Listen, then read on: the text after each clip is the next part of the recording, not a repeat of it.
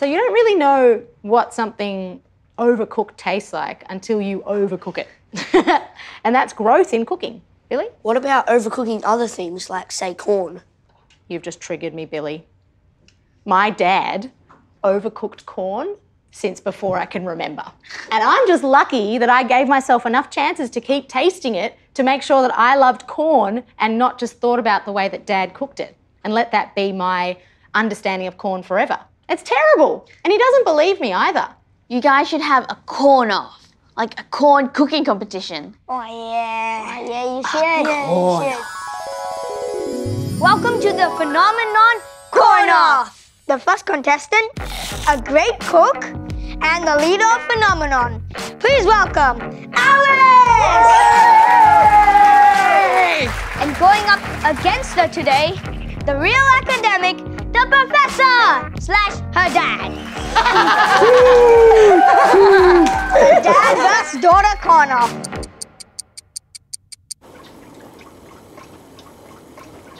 You don't have to stir the corn, Dad.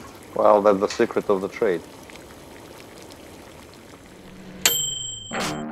Here are the contestants. Oh, yeah, and we forgot to mention, we have a special judge, George Calombaris!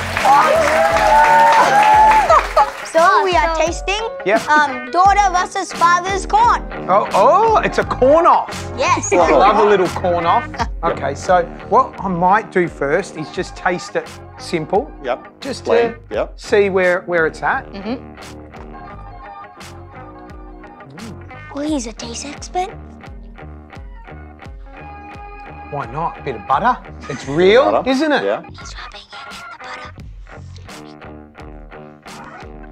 I'm nervous. She's nervous. Yeah, she's really nervous. Okay.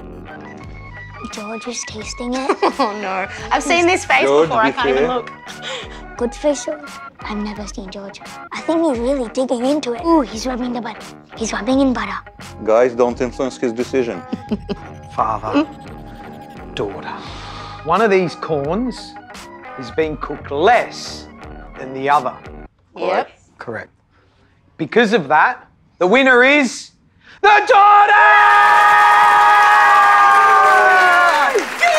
Oh, thank you, Daddy.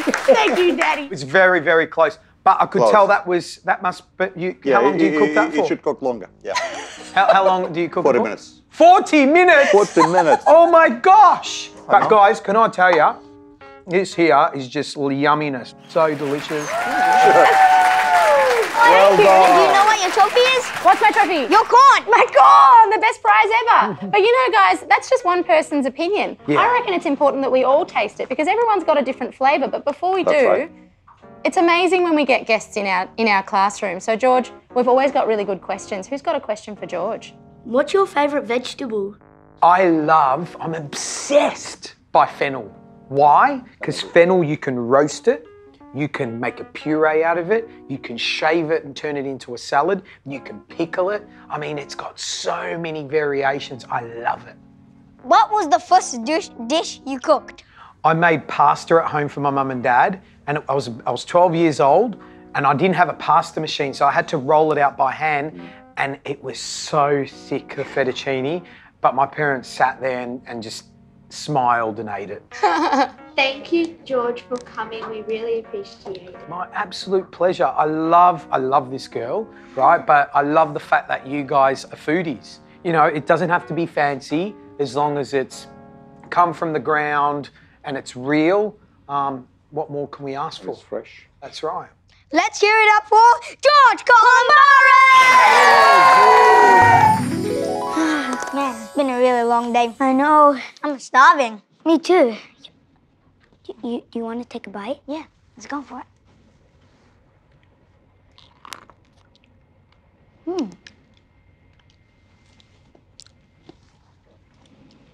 Hey, Professor. Oh, yeah? Yeah? We think we may like yours the best. Well, I knew that. Thanks for your honesty. It's not easy being green. It's hard! It's not easy Yeah. being green. Whoa. No, it's not! It's Check this. not Oh, easy yeah. being green. Yeah. It's hard! It's not easy being green. And looking like a weird How about being red? Can I have one more time with all of you, please, guys?